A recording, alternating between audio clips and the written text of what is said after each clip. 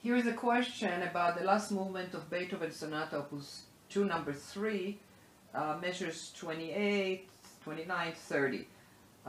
It's in the left hand, it's a famous passage. It has this. So the question is, I never feel comfortable with all this moving in and out.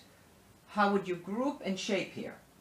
So I don't know where the big in and out is. I think that maybe the person refers to that. I mean, there is underneath a little bit,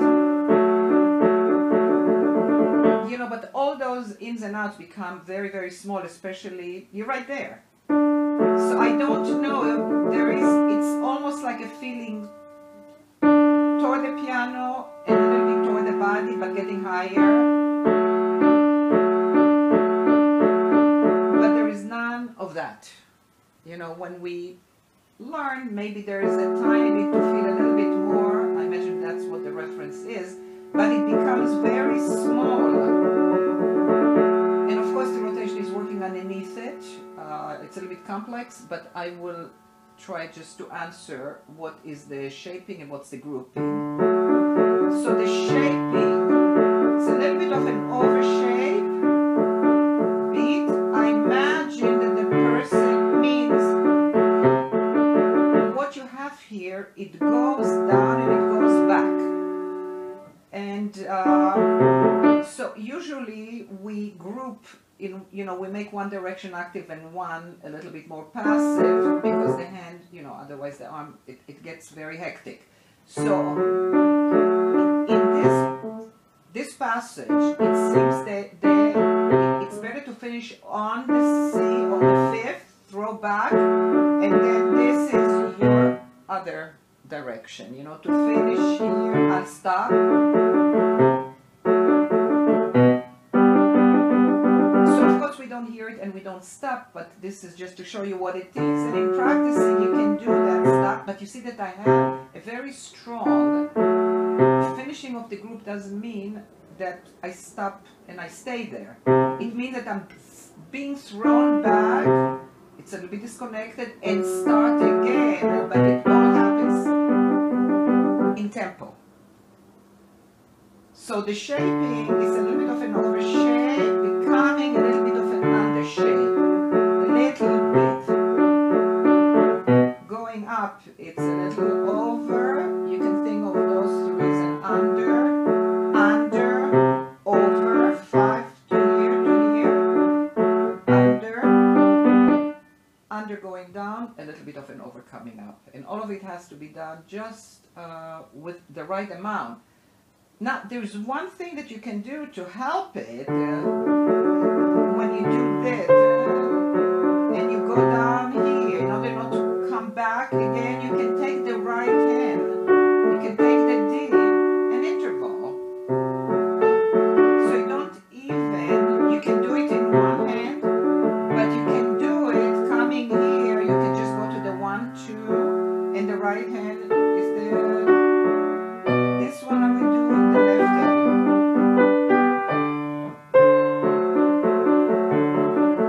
I mean, you can do this. I don't find it necessary, but when we go to here, make it much easier. So that's the grouping here, and this is the shaping here. Here's a question from Beethoven Piano Concerto number 1, the second cadenza, and it's a measure that these are the fingering that the person who's asking the question and who's having a problem with it asked me to look at, because he's very, very uncomfortable, and the discomfort comes from the large stretches.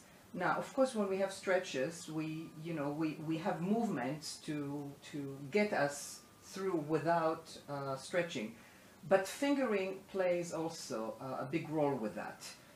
You don't want in the middle of something that is moving to have a large movement in order to get over to something that feels stretchy, and there is a better fingering than that. So what I did, instead of 2-1, so you would need a very big large rotation here. I went to the 1, 1, 5, 4, 1, 1, 5, 4, 1, 1, 5, 4, 1. Exactly the same finger. Now when you have all the rotations, the finger and the hand and the forearm move together, it's very easy to do a 1-1 when necessary. Also, it's part of a shape, and a little bit of pedal here comes down, it's a little under shape, and from here it becomes an over shape all the way to here. So you hear how it phrases the four notes also. Same here, under shape, then over shape to here, plus moving a little bit in on the thumb to get over to the B flat, another under to an over, and you see it's very small, that gets me all the way to here. So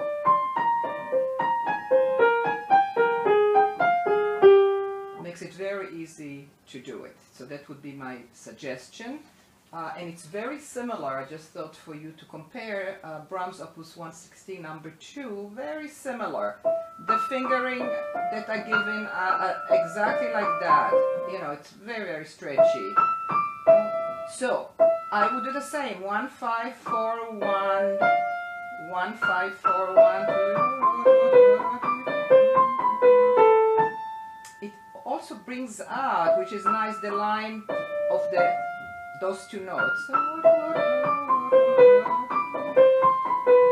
This is an example also where everything looks the same but shaping changes. There's a little under from 1 to 5 without breaking the wrist, and from here to here it's an under shape.